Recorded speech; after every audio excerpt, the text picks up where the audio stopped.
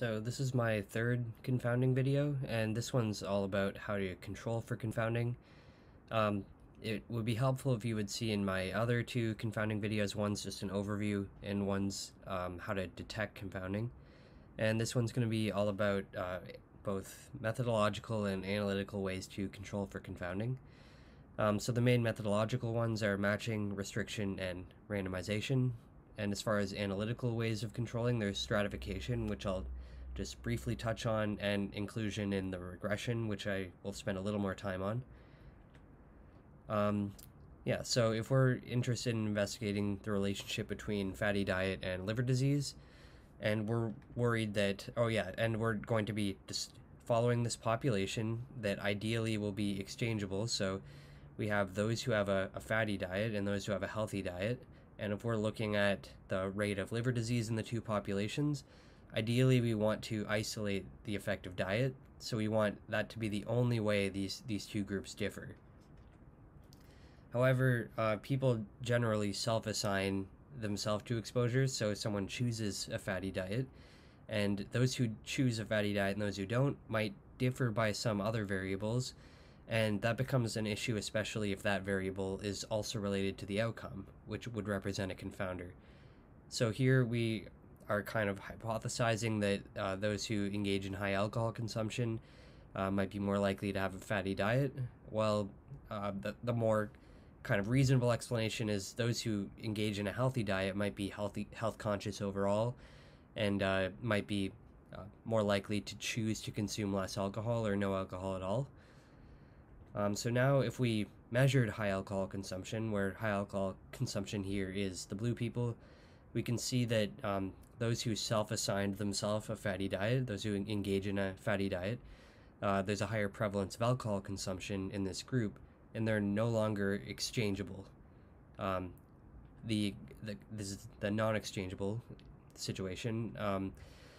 If we were able to do something that made these two groups similar with respect to alcohol consumption, here we have a group where this has 6 people with high alcohol consumption, and this group has 5. We're just going to assume that's enough for them to be exchangeable. And what I mean by exchangeable is that we could switch what diet these two groups have, and we would still be able to detect the effect of a fatty diet on liver disease. So basically all the ways that we control for confounding methodologically are trying to go from this uneven distribution and do things in the design that makes the two populations more similar with respect to everything except this exposure of interest. So the most powerful and well-known way to do this is randomization, so random assignment to fatty diet. The main reason for this is the reason these two groups differ in their distribution of alcohol consumption is because they self-assign themselves to a fatty diet or a healthy diet, and that choice to self-assign yourself was related to several other things, one of which was alcohol consumption. But if we take that choice away and randomly assign a treatment, what we're doing is breaking down that relationship. Fatty diet can no longer be related to alcohol consumption because we randomly assigned diet. Not that that would be ethical, this is just to illustrate randomization. So what that would look like is just like jumbling the population into one group and then randomly allocating them to the two diets. And the higher your population is, the more likely it's going to end up being similar. This is just an example where I made it similar on purpose.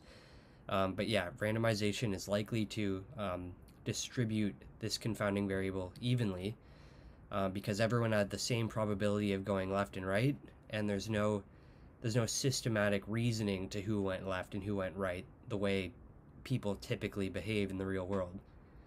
And this is kind of the crux of why observational research is difficult, because you're having to try and conceptualize every way this fatty diet group and healthy diet group might be different and find ways to measure and control that or methodologically control that.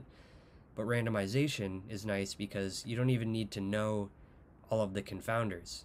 By randomly assigning everyone left and right, you're going to automatically, you're likely going to automatically control both known and unknown confounders. So people really respect randomization. It's powerful to control for confounding. Like I said, it controls for both known and unknown confounders, because that's a main justification with observational research is you might say to someone like, hey, we controlled for alcohol consumption, so these two groups are exchangeable, and someone could easily say, what if there's some other one you didn't know about, so you didn't think to control it? You can't know, you don't know what you don't know, so there's no way to really be able to justify that. You can never be sure. But with randomization, you can be a lot more sure. And it's highly respected by non-epidemiologists, where there's a lot of clinical people and like research doctors who like won't even give any credence to observational research. Disadvantages are it's expensive, it's unrepresentative of the real world. People make choices. That's how people live. They self-assign themselves to all kinds of exposures, and there's several exposures you can't assign to people. Like if it's smoking, you can't tell people to smoke and force them to for a study. So that's a main limitation of randomization. And also with a low sample size, it's still possible that, like for example here, it's still possible we could have had more blue people over here just by mere chance through randomization. So the larger your population, the larger your sample size is, the less likely that'll happen though. Another common one is matching, and again, the goal, the same as the other one, is to have the distribution of high alcohol consumption, so that the number of blue people relative to black people here, we want that to be as similar in the fatty diet group as the healthy diet group, and we can force that to be true by individually matching people in the two groups by alcohol consumption. So this first person in the fatty diet group has low alcohol consumption, so we find someone with a healthy diet who has a low alcohol consumption. This next person has high alcohol consumption, so we find someone with a healthy diet that has high alcohol consumption. And we do that for everyone, and then we forced this group to be the same with respect to this confounder, so it can't be distorting the results. It's intuitive for controlling confounding. It has some limitations. It's rarely justified to match. It can be hard to find matches. As soon as you're matching, you can't measure the effect of it. You force them to be equal in the two groups. So as soon as you start modeling it, you're not going to be able to find the measure of effect. You manipulated its distribution. And it can result in overmatching. If the thing you're matching on is almost completely correlated with the exposure, then all of a sudden you are matching on exposure, basically, which you're gonna force there to be no effect. And the last methodological way to control for confounding is restriction. So this is an example where we made it an inclusion criteria to have low alcohol consumption, so everyone in the study has low alcohol consumption, and that's another way we didn't permit alcohol consumption to vary by group. We could have done this also by only including those with high alcohol consumption. Depending on the nature of the confounder, one or the other might be a better choice. So now we're getting into analytical control, which is the most common way. Mantel-Hansel is something I'm going to talk about in another video. It's kind of like the archaic way of doing this, the same way, like, it's kind of like finding an odds ratio by a contingency table to finding it by a regression. No one would ever think to publish a paper doing it by a contingency table. You're obviously going to do it with regression. So that's kind of the same situation here. So for analytical control of confounding, here we have our model where the outcome is the log odds of having liver disease.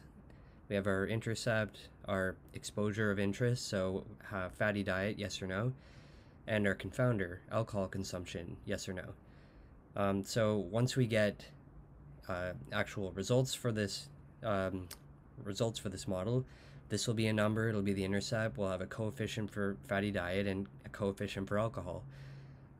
Since this is logistic regression, once we exponentiate these, what we're able to interpret this as is the odds ratio, so the effect of fatty diet when alcohol is held constant. So since alcohol has been controlled in the model, we're looking at the effect of fatty diet independent of alcohol. And similarly, if we were interested in the effect of alcohol, we're looking at the effect of alcohol on liver disease independent of fatty diet. That's what we're able to get from that model. So when I said before that matching doesn't permit you to look at the effect, that's what I mean. We're here, we can both control for alcohol while also knowing its relationship with the outcome, which might be of interest. And another reason it's better than Mantel-Hansel is that it permits you to have more than one confounder. So if we thought age was also a confounder, now we have the impact of fatty diet on liver disease independent of alcohol and independent of age. The last thing I wanted to talk about is confounding by indication and propensity scores, because that's technically a way of controlling confounding. So this is just an example. It's an observational study looking at mortality, the outcome, and two treatments, which are the exposure for heart disease. So antibiotics is given to non-severe cases typically, and valve replacement is given to very severe cases. And note that this isn't a randomized control trial, so the doctor is choosing who gets which treatment, and that's being informed by a whole bunch of factors, like how severe the disease is, and other things about the individual, like how old they are or how frail they are. So if we have the blue people here as those with severe heart disease, you can see that those in the valve replacement group, there's a much higher rate of those with severe heart disease than in the antibiotics group.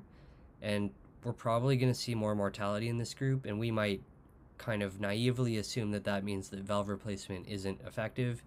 But something we need to consider is those people were already way more sick than these people, so their higher mortality rate here might have nothing to do with valve replacement. It might just have to do with the fact that those who receive valve replacement are more likely to already be at very late stages of the disease. So that means disease severity is essentially a confounder here, and that's sometimes hard to quantify. So we use something called propensity scores, where the same way in regular regression we're looking at the outcome as a function of the exposure and stuff, looking at how the exposure influences the outcome.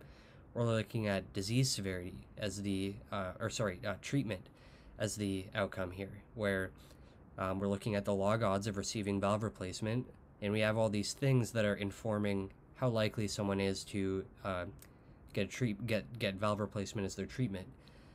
So when I said there's all these things that doctors will consider when deciding whether to give them the valve replacement or antibiotics, we're modeling this. So we're looking at someone's probability of being given valve replacement as a function of how old they are, the size of their intracardial abscess, and whether they have comorbidities or not.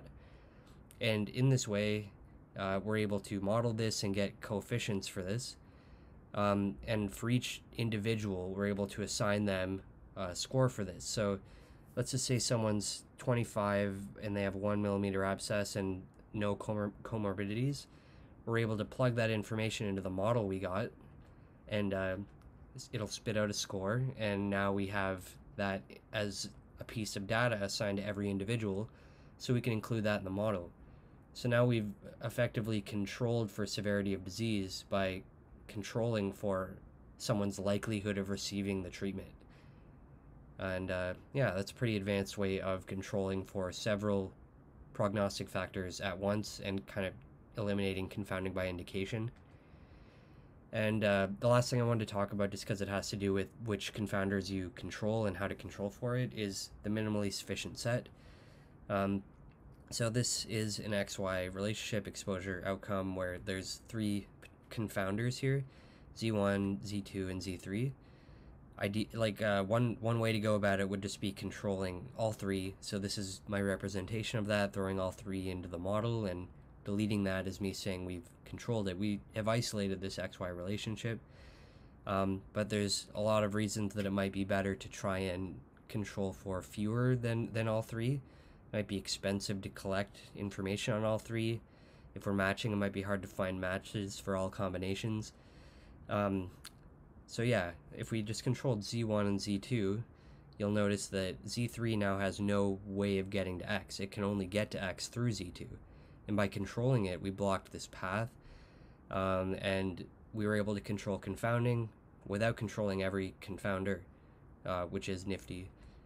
And I guess the last thing is deciding which confounders to control for can have consequences, specifically something called collider bias, where whenever two variables meet at another variable, so whenever they share a descendant like this, when you control for that, when we control for y here, we create a relationship that might not have existed before.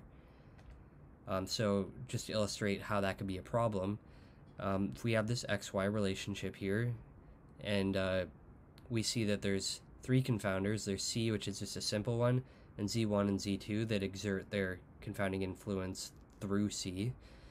It might look like controlling for C will solve everything. It'll eliminate C as a confounder, and now Z1 can't get to the outcome and Z2 can't get to the exposure.